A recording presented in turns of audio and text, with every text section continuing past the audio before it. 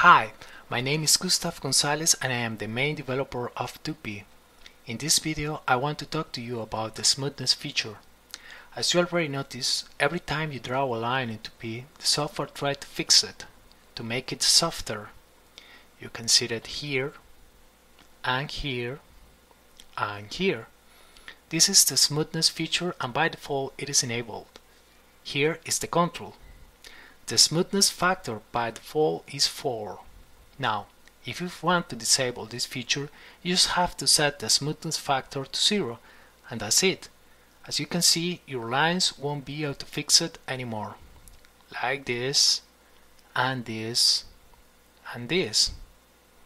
In case you want to enable this option again, you just have to set any positive value in the smoothness field, and that's it. Your lines will be able to fix it again. Like this, and this, and this. Remember, choose the smoothness factor you like more for your projects or just set it to 0 if you want to disable this feature. Thank you for trying Tupi and see you in another video. Bye!